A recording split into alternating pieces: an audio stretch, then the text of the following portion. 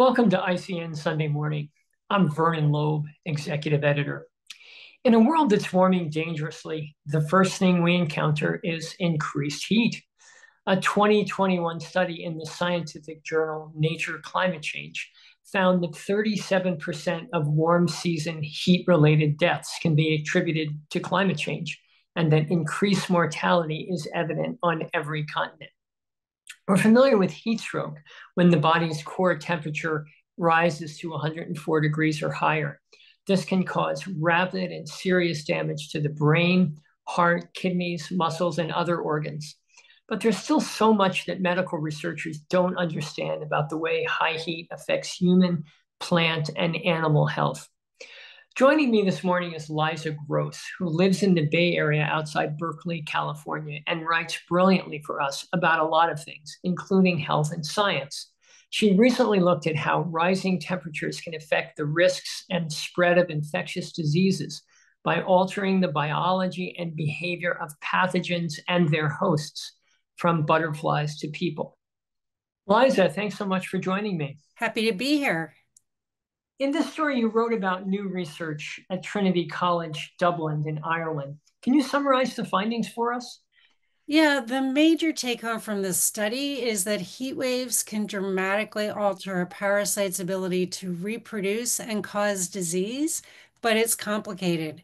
The researchers used a classic laboratory model for studying infectious diseases. It's called the Daphnia or Orospora model. And so Daphnia are these water fleas that live at the base of the food chain and play critical roles in freshwater ecosystems. And their parasites infect their guts.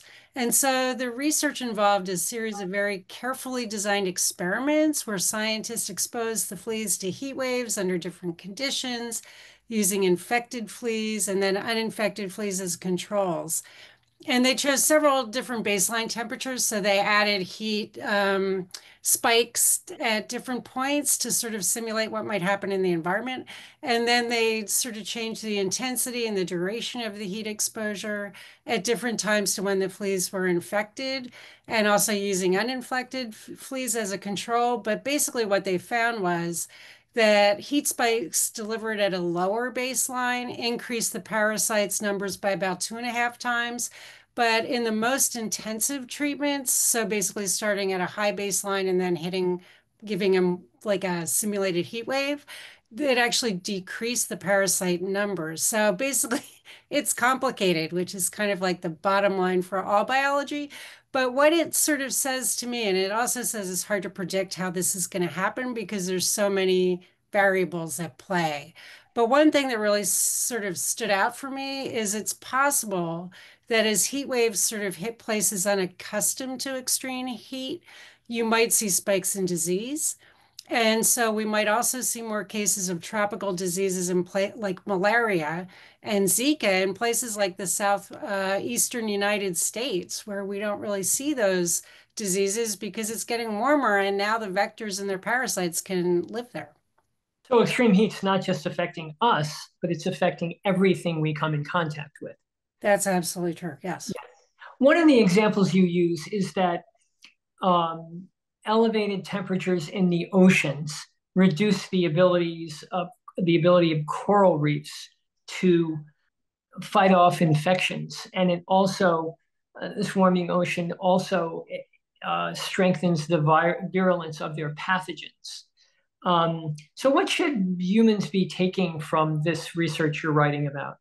Well, I think the first thing is that we should care about the fact that corals, we've used our use of fossil fuels has really stressed out the ocean environment for all the creatures that live there. I mean, we basically this unprecedented rise in sea surface temperatures has decimated coral reef ecosystems around the world. But in general, scientists have seen that exposure to high heat triggers changes in the immune system. And so that makes, even us more susceptible to infection. And just a few things. I mean, there's evidence in humans that high heat might interfere with our immune cells. So the immune cells that are able to recognize viruses or bacteria or other pathogens, and that makes our bodies unable to fight those pathogens. So if heat is giving pathogens an advantage by allowing them to proliferate faster or expand to new ranges where they can infect people who never saw that pathogen before, that's bad news. And that's actually what happened with COVID. So it was a novel virus that our bodies hadn't seen before. We didn't have antibodies to sort of protect ourselves, to recognize the virus and then fight it. And we didn't have vaccines to prevent the disease at that in the beginning of the pandemic, which is why millions have so far died. One of the things that struck me reading your story was beyond everything that researchers are learning about heat, how much we still don't know about heat. Does that ever strike you as you're delving this sort of deep research into heat? Yeah, It's I still mean, sort of a mystery. it is. I mean, and I think that's a general anytime you're dealing with biology, because it's really difficult to understand how organisms are going to respond when you to any environmental change. I mean, heat especially. And so it sort of depends on the context, which in the case of this study means like what the temperature is when the heat wave hits, how long it lasts, when you if you're like dealing with infectious disease, when are you infected? All these things affect the outcome. And so that means that research like this really suggests that we need to be doing a lot more research looking at other host pathogen interactions that, not just in relation to human diseases, but in relation to maintaining healthy ecosystems and also, we're looking at important agricultural crops. And I just wanted to say another question that the new study raises is sort of whether pathogens are going to be able to adapt to heat better than we can and other hosts. And that's a really important question because basically they have a much faster lifespan, like they can reproduce a lot faster than we can, which means they can pick up genetic changes to adapt to heat a lot faster than we can. And so scientists really need to be doing these kind of evolutionary studies. But right now, the Trump administration has pretty much eviscerated federal funding grants for infectious disease, which is not good. Yeah. One of your mini beats there in California is migrant farm workers. You've written really powerfully about them and their work. I'm wondering what sort of climate change related health effects are they suffering? Well, I'll say first that extreme heat is the number one weather-related killer in the United States, and outdoor workers who engage in strenuous physical activity, like farm workers and construction workers, are particularly vulnerable. And I would say that especially migrant farm workers are even more vulnerable because so many are undocumented, and they're afraid of bringing attention to themselves if they need help. And so one thing that we discovered in our reporting is that deaths from heat stress are notoriously undercounted. In a big investigation we did, we saw that California OSHA reported that just two California farm workers died from heat exposure between 2018 and 2022.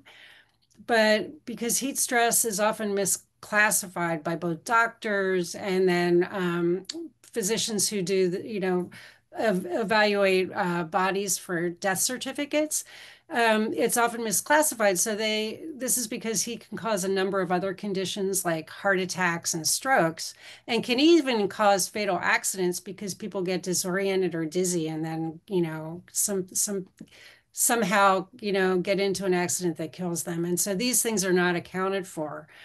But scientists also know, and this is something we looked at in our investigation, that air pollution, which is a major killer in its own right, is causing really interacts with heat in a particularly deadly way. And so we decided to look at OSHA records to see when farm workers were dying in relation to how hot it was and whether they were working in polluted air.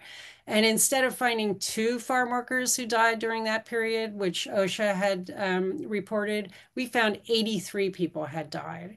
And so it's really important also to note that farm workers are wearing like heavy clothing to protect themselves from pesticides when they're working. So that increases their sort of, core body temperature even more. And we know that extreme heat events are becoming more common with climate change. So they're going to be more frequent, they're going to be more intense. And so we experts are expecting more heat deaths in the future, especially among such vulnerable populations as farm workers. Do you think the state of California is doing enough to protect their health? Well, I'd have to say no because everybody I speak to, all the experts say that heat illness is totally preventable and no one should die from exposure to heat. Yet, even last year, we saw heat deaths in California. Yeah, yeah. You've also written recently about how President Trump, on coming back to office, immediately froze a rule that the Biden administration, OSHA, had sort of rushed to put in place to protect the health of outdoor workers. Um, it's a rule that would have guaranteed them adequate water and shade and rest once temperatures reached a certain point, no matter where they worked, be it Maine or Florida. And now this rule is on hold. Um, what's the state of the national debate now about uh, protections for workers as it gets hotter and hotter because of the climate? Well, I could say that there's a hearing on the federal heat rule that Biden proposed toward the end of the administration coming up in a couple weeks. And the occupational health experts I speak to are not very hopeful about it getting through as long as Trump is in office. And so a little sense of the debate is that earlier this month, Republicans in the House Workforce Protections Committee called a hearing on the standard, and they made it very clear that their perception of the standard is that it's regulatory overreach. And then the GOP-led committee called representatives from industry, including the construction industry, which has a very high death rate of workers from heat. Obviously, they're working in very dangerous conditions at, up in scaffolding and all sorts of other things.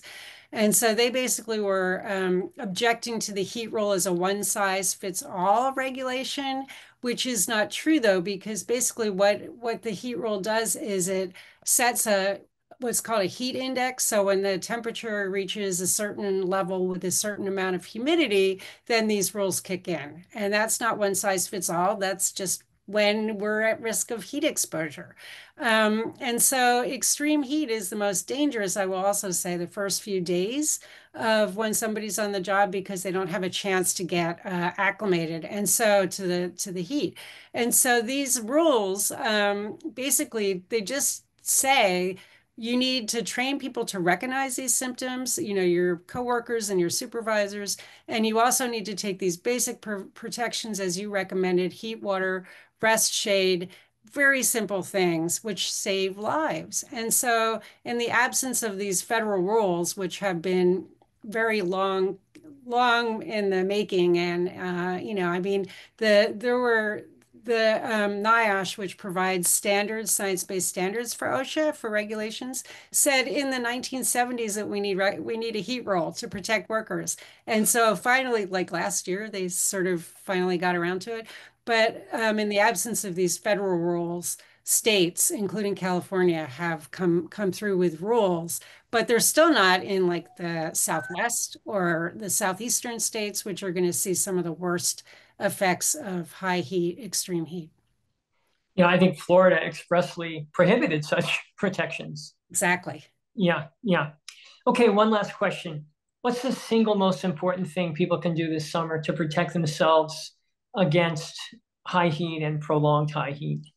Well, I'm not sure there's a single thing to do. I mean, I know that you should definitely avoid strenuous activity if you can, or if you have to do it in the morning or in the evening when it's a little bit cooler. And then just what workers do, make sure you're getting plenty of water, take some rests, and yeah, just don't overdo it. Liza, thanks so much for joining me. Thank you so much for this. It was great to talk about this important topic. Thanks, Vernon. Sure. And thanks to all of you for reading and for supporting our work at Inside Climate News.